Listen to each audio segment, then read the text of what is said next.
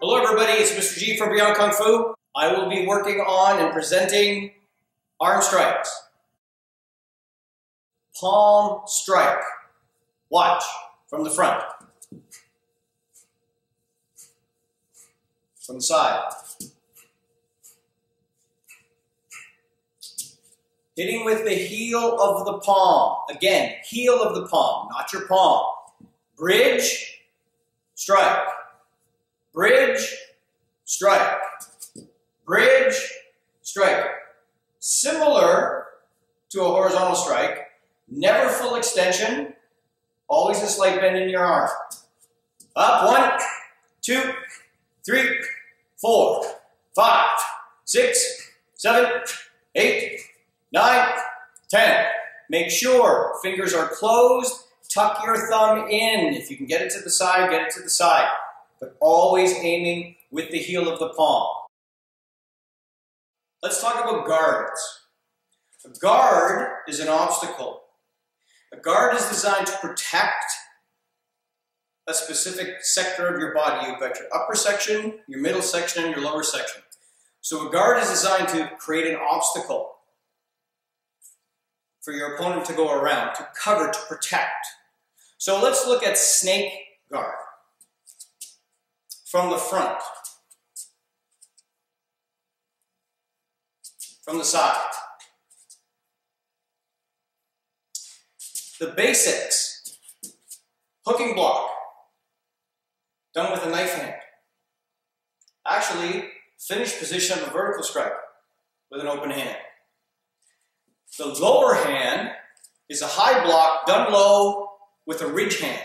So you're focusing on the push with the thumb. When you roll your hands, you want to stay in the center of the body. This is a middle gate guard, so it doesn't go above your chin. It's actually shoulder height. Coming in, stop. Pretend you are spinning a shield. I like to think I have a pane of glass, very thin pane of glass between my hands. As I come down, the minute I don't have enough flexibility to keep this hand straight, I turn it over and I push forward with my thumb.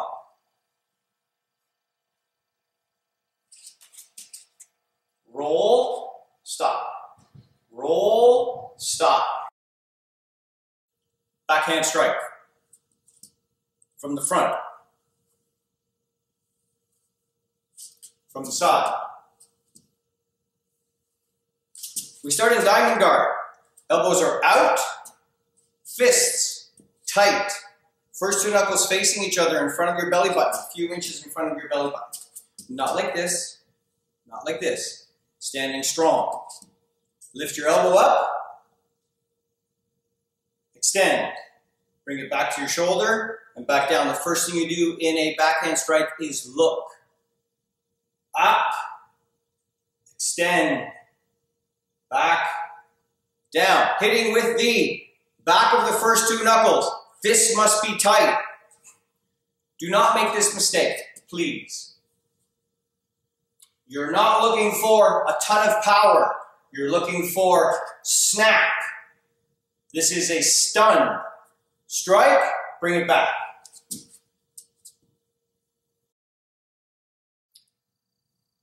Another middle gate guard. Crane guard. From the front. From the side. Again, basics. Hooking block. Done with a crane hand. So you roll your fingers in, touch the first one, perhaps the second one. Some people like to do a hook hand like this. The bottom hand. Bridge, hooking block. Finish position. Belt height, like a palm block, done low.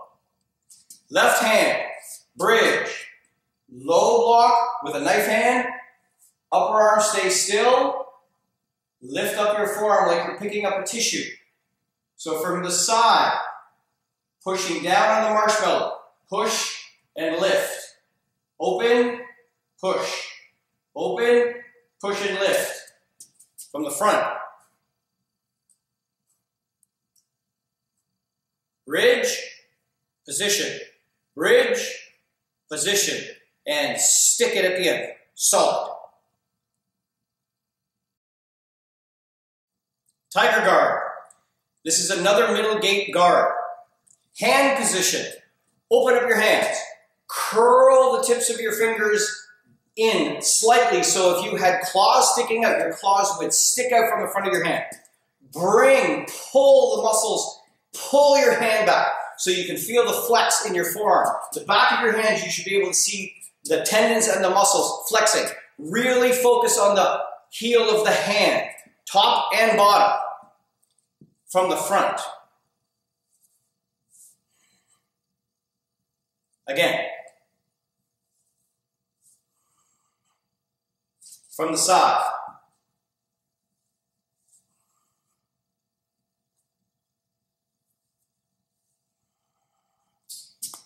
This is a difficult guard because your hands are going in opposite directions with different timing, so pay very close attention to what we're working on. Left hand comes up, close to your body. Hand is flat. The bridge position for the left hand, your forearm is tucked tightly into your bicep. The heel of the palm is facing the ceiling, almost like a shot put position. From here, press across. In line with your opposite shoulder, out at a 45-degree angle. Right hand is on the outside of the left hand. You're coming down. So you come across the top of your shoulders. Down, curl. You're in a chamber position with a tiger hand, so heel of the palm is facing forward. Bridge position is here.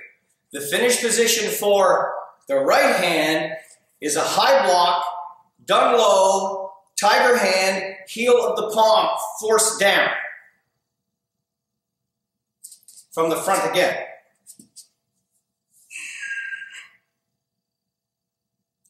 Practice slowly. Up, turn, press. In front, down.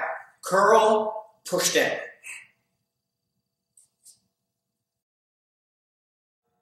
Let's move on to vertical strike. Watch.